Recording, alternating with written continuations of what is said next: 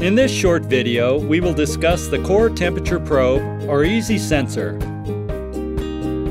The probe icon is located next to the fan speed icon on the main screen.